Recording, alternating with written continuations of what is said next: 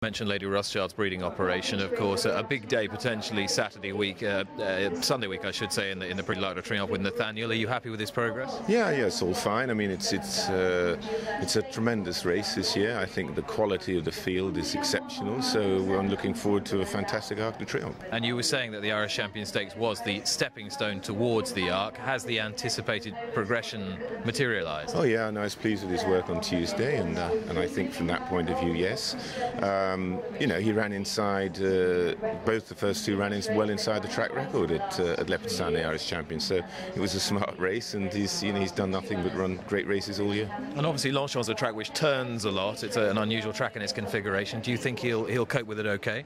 Oh, I think he'll like it, yeah. I think so, yeah. No, he really will. He's got a lot of tactical speed, this horse. He's not like some fella who comes down, he can really be handy, be what you like, back in the middle of the pack and do anything. So he's a versatile horse. Aren't we overplaying this notion that he needs soft ground to be at his best? No, I mean, the fact that he can go inside the track record on good to firm at Leopardstown indicates to me he can go on anything. Yeah. I think he's one of those horses who goes through soft ground like it isn't there, whereas other horses struggle in it. But he'd also go on good, and he ran well in the Champion Stakes last year. He was from a bad draw, he had to use him, and he's only beaten about 3.5 lengths, and that was on fast ground. So he can go on anything. You're extremely well represented through the remainder of this fixture, though not in the Cambridgeshire for a change. No, I didn't have one. I had one horse, but he didn't come up to it. And you've got to have the right type for that race.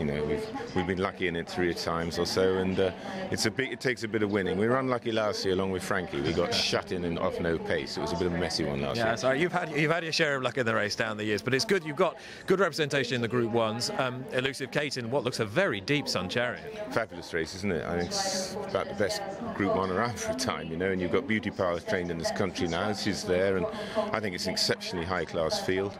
She's run well this year, second, won the Rothschild, and then was third in the Jacques Le Marois against the Colts. So she's a tough little cookie, and she's in great form. We'll see how she goes here, but as you say, it's a top draw race. How do you rate Winsilly's chance in the Fillies Mile tomorrow?